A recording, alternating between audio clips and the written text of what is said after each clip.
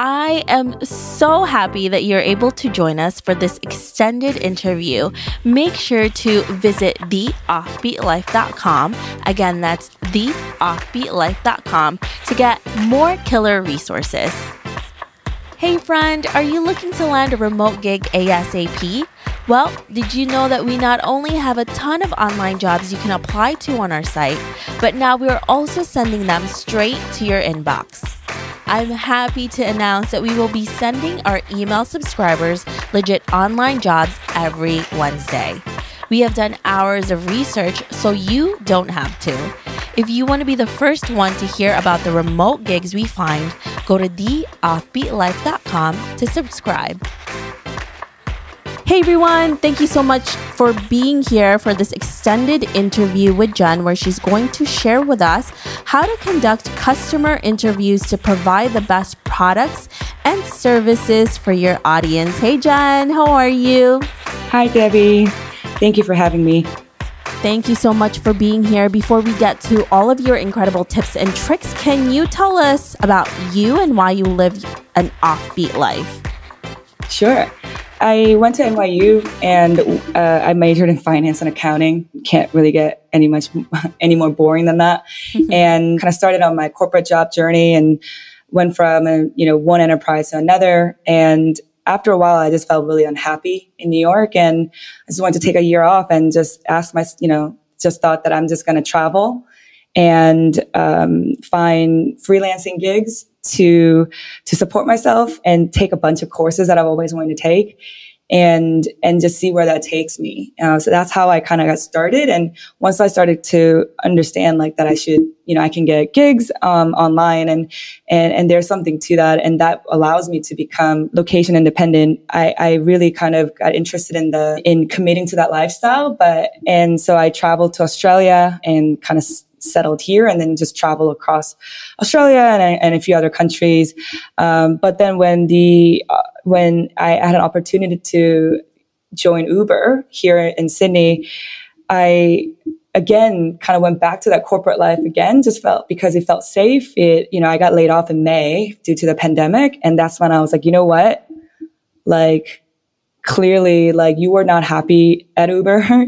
You weren't happy in New York. Clearly there's a pattern, now is a time to really commit to this digital nomad life and do things that you want to do and have control over your life. I love that. And now you have your own business, you're a remote entrepreneur and a digital nomad. So kudos to you, Jen, for being able to do that and to really follow yourself and your passions. So today we're going to be talking about conducting customer interviews to really give your audience the right products and services, right? So why is this really important? Why do we need to do this before we even create the product? Yeah, this is a part of a bigger kind of a buzzword called design thinking that's, in the startup community. It's basically it's a human-centered design. If you're creating, no matter what you're creating, there are people behind it using it. Even if you're creating something like an algorithm for for a software, you have to understand who the end users are in order to create algorithms and features that support their, activities and workflows. I work as a consultant advising startups and small, medium businesses. That's kind of one side of the business. And I have my own travel app that I launched a couple weeks ago called Levanter. And one thing that I was really surprised by that is people just building product without speaking to a single customer. And the thing is that a lot of people assume that if I have this problem is, there's a community, there's a market there that I can sell to, which is kind of misguided because the way the product design works isn't about, well, there's a problem, people can't do this. So I'm going to come up with my solution. But there are different reasons why that problem exists. And if you don't uncover that ahead of time and understand why that problem exists today, why no one has really solved it, or if there are available solutions out there, they're not adequately solving the problem, then you have to understand that before designing a product that would stand out, that would be different.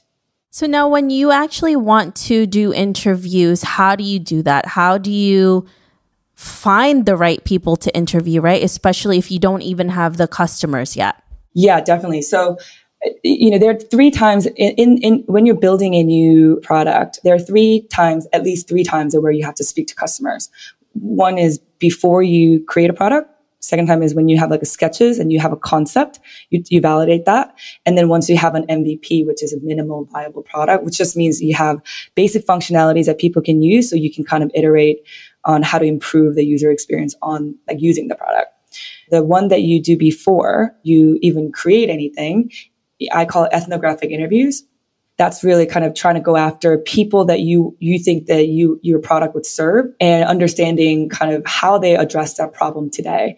So you have to start with first really thinking about like what that profile is. So, who are the type of people like that are going to use your product? And I don't mean just like generally like, demographic data, like, people, women in their between age, 25 to 35. I mean, like personality. So it's easier if I just give an example. So for Levanter, my company, it's a travel planning app that helps, you collaborate with your friends as you collect ideas and you make decisions together and how you kind of coordinate and then eventually kind of creating the itinerary much more seamlessly. So the problem that I'm trying to solve is, people love traveling with their friends, but coordination is really challenging, right? But the thing is, like, there's so hundreds of travel apps claiming to be a travel planner. So why are people still using Excel? So that's a question that I had. So in order to kind of unearth, like go deeper into the problem and talk to people and find out what kind of people we need to talk to, I thought, well, I thought about, I did research, obviously, and because travel is more experience that I'm familiar with, and I'm sure most people are familiar with, kind of like looked back and thought about my own behavior as a start. So, when I travel, I kind of, start like, looking at different, ideas. I do some research, save them somewhere, and then I take email, write it, like copy and paste the link and, et cetera, et cetera. I do all that stuff. And realize that one, not everyone does that. Not everyone's super like organized in terms of traveling. When you're traveling with friends, normally there's one person that like becomes kind of takes their lead role of planning, right? And when I started kind of realizing that's the behavior, I thought we need to talk to people who play the role of that planner, who love bringing people together, who always organize trips with people, who create these insane Excel itineraries and who are active in travel communities like Girls Love Travel, right? They love talking about it. Those people are the kind of people that are organized, that plan trips, that think about it and invite other people to join their journey. So that's who we need to talk to understand all the different steps that person could take in the journey of active planning. So you got to kind of think about the behavior and find the most extreme profile, someone that will do all kinds of stuff, much more than general population. Those are the people you talk to because the norms don't follow, the extremes don't follow the norms. The norms follow the extremes. And if you talk to people who are just that extreme, they go out of their way to solve that problem. And the people that would be most grateful for your product, what you're trying to build, like those people are the first people you talk to because they're going to give you insights into all the different tools that they use today to circumvent the problem and to kind of give you much wider breadth of insights. So can you take us through the actual questioning for, someone who is thinking about starting to create a product? Where did they start? How did they find the right questions? Yeah. So when you're finding, I think that I kind of missed a step there. Like, so once you have that profile, what you do is you can use websites like respondent.io, or if you're in Australia, Askable or userinterviews.com in order to kind of pose screener questions to find the profiles that you're looking for. So for instance, like for me, what I did was, okay, do you normally create itineraries? tools, right? What are the tools that you have tried? Would you be able to show me your itinerary just to make sure that we are going after the right people, that type A traveler? So you kind of ask these questions to make sure that you get the right people to talk to. And that's how you recruit them. Normally, you offer them a little bit of incentive, and so $40, $50, whatever it is. And when there is a monetary reward involved, people can lie. Not most people don't, but there are some bad actors. So you got to make sure you screen them correctly.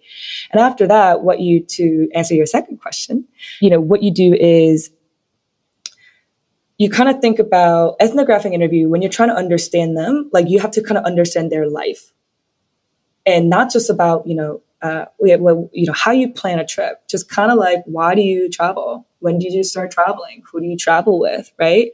What kind of things do you like to do? Like, are you normally very social and you kind of, you love organizing group dinners and, things like that in your, when you're not traveling? Just kind of, you got to round them out as people. So like the first question that I always ask is just kind of that, just really trying to understand like who they are as people and their personalities. And afterwards, what you do is there are a couple of different ways you can do it, and depending on the product you're trying to build or the types of people you're talking to. But you can say, hey, you've done this in the past, right? You created itineraries in the past. Can you show me one of them and walk me through the process? And you just kind of let them talk. So they will say, oh yeah, I went to New Zealand and, this is what I did. Like I wanted to go so that I could go bungee jumping or something. And I like this kind of activity. So this is what I did. And this is where I went, et cetera, et cetera. So like you just kind of ask them to remember a very specific experience from their past and then just tell their story. And then the second thing you can do is, okay, now let's say, where do you want to travel to next? Let's, and ask them to perform a task that's relevant to your product. So for us, it was like creating itinerary or travel planning. So we said, share your screen. It's over a Zoom call. Share your screen and let's say, where do you want to travel to next? Okay, you want to go to Austria. Let's do some research. Like, what do you do first, right? And then you just kind of ask them questions to understand why they're doing what and how they're saving things and seeing the behavior. So the purpose of these interviews is ethnographic interviews is to really kind of be like a fly on the wall and you just observe them and like you're just kind of hearing their thoughts as they're doing it. So like that's what you're trying to mimic. So you kind of have them create an environment where they're performing a specific task, talking about a specific experience that will jog their memory and make sure that they're giving you very contextually relevant answers. That's awesome. So now once you have those answers, how do you actually make that into an actual product? That's really challenging. It's more of an art, but you gotta, one thing you gotta remember is that people are terrible at telling you what they want. So you never use these interviews to say, what do you want? What features do you want? What do you wish you had? People are horrible at telling you that. So, and you don't also do like, hey, this is what I'm thinking of. Do you like it? Yes or no? Like their answers are going to be biased and they're most likely going to be incorrect and inconsistent from their actual behavior. So what you do is really, try to understand the why and then identify the problem and create some sketches in terms of how you may be able to improve that workflow and just kind of making some assumptions about some of the solutions that you believe that they would really enjoy that will solve a very particular problem in their current process. And then you draw out the sketches, consider some options, and then you go back to different users or the same users and show it to them, and then kind of get their reaction to see if you're on the right path. I love that. Well, thank you so much, Jen, for being here today and sharing with us all of these incredible tips and tricks. If our listeners want to know more about you, where can they find you? Yeah, you can email me directly if you have any questions and you just kind of need some advice. It's Jen at levanter.com, LEVANTR.com. Perfect. Thank you so much. We really appreciate you. Thank you. I hope you enjoyed this extended interview with Jen. Make sure to visit theoffbeatlife.com. Again, that's theoffbeatlife.com to get the full interview where she shares how she became a remote business consultant and startup founder. Hey friend, have you been wanting to start a podcast? I know it can be overwhelming in the beginning. Believe me, I have been there. Lucky for you, we have created a new site called howtocreateapodcast.com that shares a ton of freebies that can help you get started. From launching, growing to monetizing, we share it all in one place. Visit howtocreateapodcast.com for more information. Thanks for joining me on this extended interview. Don't forget to subscribe and leave a review on iTunes. We can also chat some more on Facebook at The OB Live. I'll talk to you soon.